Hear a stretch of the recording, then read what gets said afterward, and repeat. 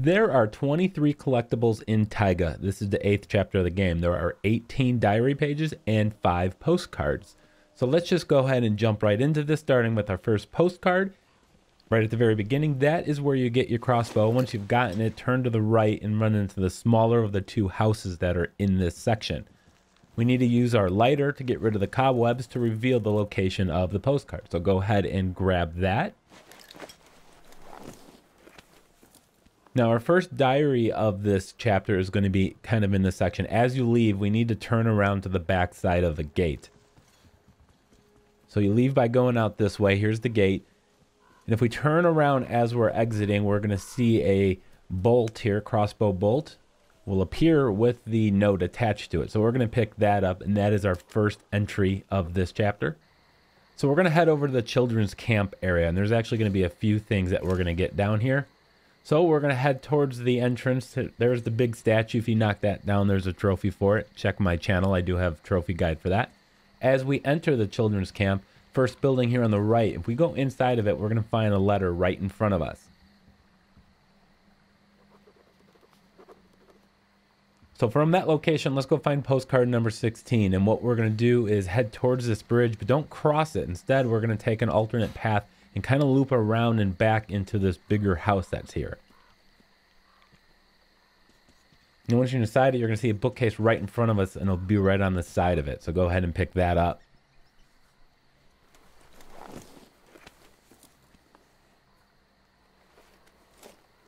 So our next diary page from this location, we're going to head off to the little kid's note. If I can leave this building, here we go.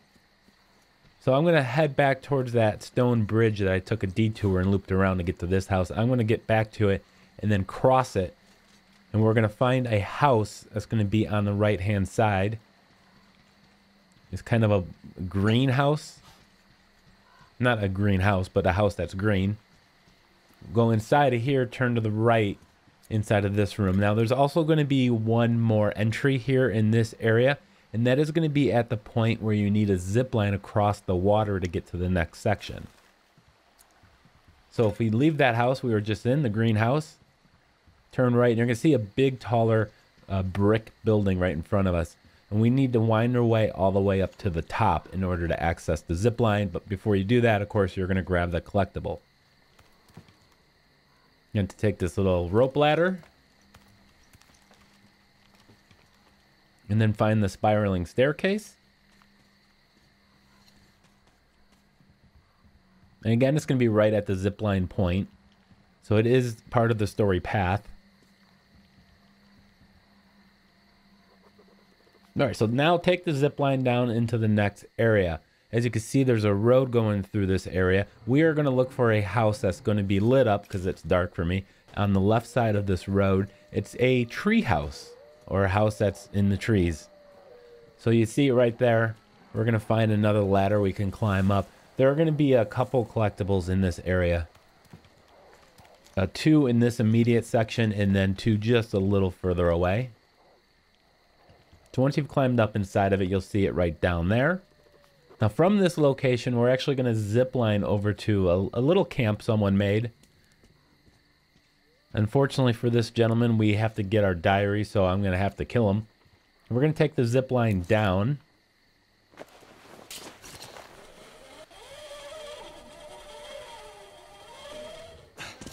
So it'll be right where you find the enemy.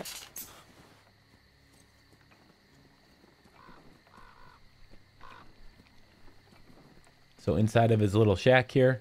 He's already dead. I was already here earlier, but there is the diary entry. So go ahead and take that. Now, if you look at the map here, we're on the right side of that road, opposite from where we were, where the treehouse was.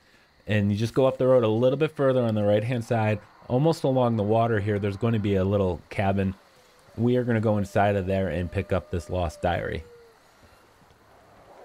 Once you pick that up, now head down the path, and you eventually have to climb up a ladder up some rocks, and you'll see that here in just a second. You can see where the flames are, the light sources. Well, if you look to the left of there, and you can see one of those green glows, there's a cave here. If you go inside of this cave, take it to the end, you'll find the notebook. Careful leaving here because you're gonna get ambushed. Just spoilers.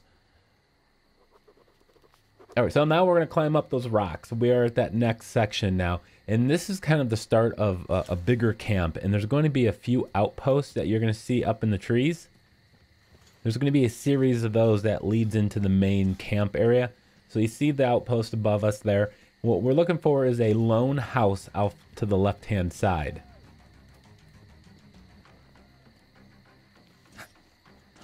It's all dark, kind of hidden. And we're going to pick up that diary entry. Now I'm going to head into the main camp of this surrounding area. There's two ways in which you can get into it. You can go in through the main entrance. I chose the second alternate way, going through the cave. Going through the cave, you can also sleep and change the time of day if you'd like. So in the center of this main area, there's going to be a house here on the right. And we're going to go inside of there and get the scribbled note. A lot of other buildings in that area, but unfortunately no more collectibles. So we are now going to move on. We've ziplined down into this canyon area. We can go straight up, or we can go through a tunnel here. So we're going to go through the tunnel. Careful of snakes. Inside of this tunnel is going to be the diary, and there's actually going to be a second collectible in the tunnel as well. So just continue the forward. This will take you into another camp. Ultimately, before you get there, there's going to be this diary page. It's going to be next to a body on the ground. And then you're going to want to continue through the opposite end of this, climb up into the next section, because that is where the following collectible will be. All right, so you make it through that tunnel. You're going to pop up and you're going to be in an area with like about 6 houses or so, kind of in a circle. Look for this one that's got a whole bunch of green vegetation kind of growing all on the outside of it. If you go inside of here, we're going to find postcard number 17. Now from here, you really kind of have to go to the church, but before we do that, we're going to take a detour. There's a path that goes down towards the water. So from that little town, we're going to head towards the water directly east, and then down, and then follow this all the way straight back. We're going to find another dead body. On a table is going to be the diary, a dirty diary, in fact.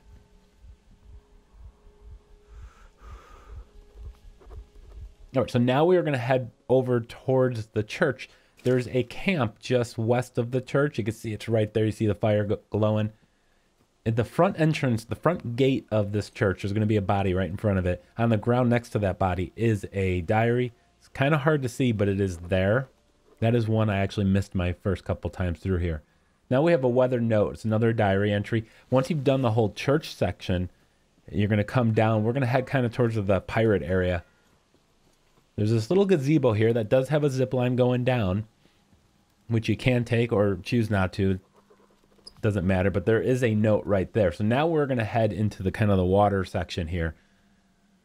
Now this is where you need to get the little boat, and you need to pull a lever to open a gate so the little boat can get through it. This is actually going to be in the same building where you pull that lever, which is up on the 2nd floor. But the diary is going to be here on the 1st floor. All right, postcard number 18. We're getting down to the final few here. Now, this is a section where you have to go turn on a generator, and then you can take this elevator up to here. This is story path related, so you'll recognize it easily.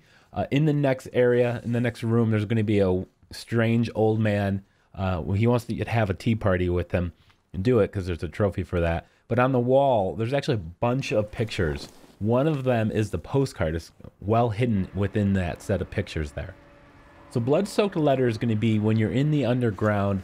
There's a bunch of spiders. It's very dark. You need to find gas. Turn on that generator and then head up these stairs over here to a big door that we're going to open. That's why we turned on the generator. You can get gas from right up here as well, and then take it back, turn on the generator. Then you're going to hit this switch. This is, again, story path related. Don't worry. As soon as the door opens, you're going to find the blood-soaked letter in front of you. It's going to be next to this body in the ground in front of us. So from here, we're going to go to the very final section of this chapter, and you're going to meet another companion. He's going to guide you ultimately to the end point where you're going to have a little encounter, a big encounter, in fact. You're going to come down this hill, and there's houses on the left and then the right. On the right-hand side, approximately in the middle house, is going to be 2 collectibles. Make sure you get these before you proceed towards the end of this path. And I don't know why I'm deciding to go through the bushes, but I am. I'll eventually get in there. There are, again, 2 collectibles. A diary here in this first room. We're going to pick this up. We're then going to go into the next room, and there's going to be another postcard on the wall. It'll be the final collectible of this chapter. Again, this chapter is called Taiga. And that is all 23. I don't know why I turned on and off my flashlight. But there you go. I hope that you found this video helpful. It would mean a whole lot to me if you can hit that like button. And if you're a trophy hunter, subscribe.